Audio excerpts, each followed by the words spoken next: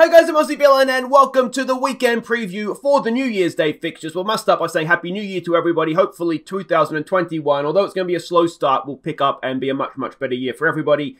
But we must start this particular episode by saying congratulations to our Golden Cap winner, Webby's Whites. Not quite getting to double figures, but in a round that had 2 less games and a lot of upsets, 9 points is, I'm going to say, pretty good. Klosev was up there as well, second, almost a Golden Cap for them. We can go all the way down and see how everybody did this particular week. And, yeah. It was a strange week of football, wasn't it? A quick update of the leaderboard, and we will see that Webby's Whites, obviously with the gold cap, has extended his lead, and it's getting to the point where we almost call it commanding. 9.5 points. Now, I'm not sure. That might be a record lead. I'm jinxing you horribly here, Webby, I know. But that might be the biggest lead we've ever had.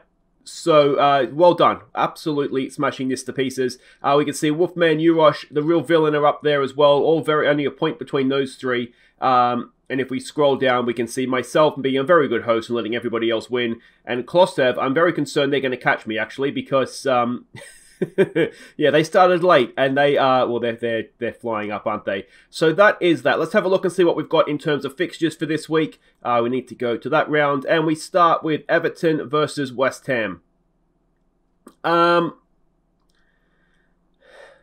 I mean, West Ham are a strange... This is sort of more the form I think we expected from West Ham at the start, isn't it? Everton seem to be flying. Let's say maybe a 2-1. Let's go with that. Manchester United versus Aston Villa. Now, Aston Villa have the worst record at Old Trafford, I think, probably of any team in football anywhere. They just always seem to lose no matter what. Is this the year, though? Is this the year? A good point at Chelsea. I just can't see it. Usually we get smashed there, but I'll say we'll keep it close this year, but I just can't see it. That's just years of pain, isn't it, coming back. Tottenham versus Leeds. I mean, Spurs aren't in great form, of course. They didn't play, so they're going to be rested, whereas Leeds, obviously, well, I mean, you could argue Leeds didn't play either. They had about half a game, didn't they? What do we say to this? Leeds tend to have a big win then an off day, don't they? So maybe this is their off day. And we'll say 2-1 to Spurs. But, yeah, difficult to say. I think maybe Spurs' fresh legs there might be the difference. All right, it is, well, possibly on form the 2 worst teams in the Premier League. If Sheffield United's going to win a game, this is going to be it, isn't it? But I just feel like Sahar is probably... You just can't... This is the thing with Sheffield United. You just can't see where that next win is coming from or that first win is coming from. And it's got to be just demoralising for the players, the staff, the fans, everybody. Brighton versus Wolves. I mean, Brighton, I mean, that's relegation form, isn't it? Almost. Wolves away from home. Brighton was close, wasn't it, with Arsenal? Yeah. I always think Brighton at home are capable of causing an upset, so let's go with that. Wolves without Raul Jimenez aren't the best attacking team, are they? West Brom versus Arsenal. Well, you get the feeling, I mean, West Brom, Big Sam is not going to be happy, is he? They're going to shut up shop. You would think Arsenal aren't the best in front of goal.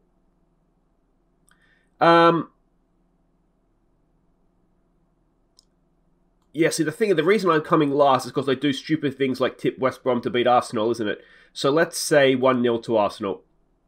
West Brom's going to win that now, aren't they? Who have we got here? Burnley and Fulham. Burnley just picking up form a little bit. Fulham, I mean, they've only lost 2 in their last, 7 or so.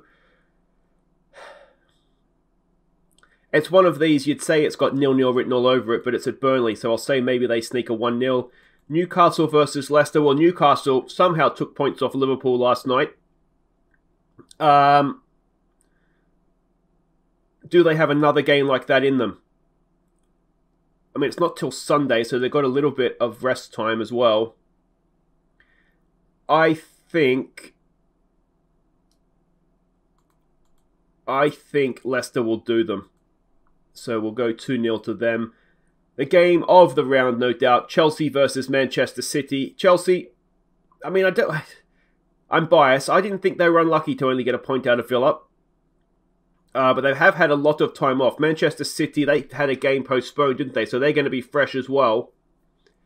At Stamford Bridge, I think City, they're just waking up, aren't they? So we'll say maybe 2-1 to Manchester City. Southampton versus Liverpool, or Liverpool Feeder Club versus Liverpool, as it was known a few seasons ago. I mean, it's not till Monday, so they both will have had a lot of time off. You can't see Liverpool dropping points again, can you? Surely.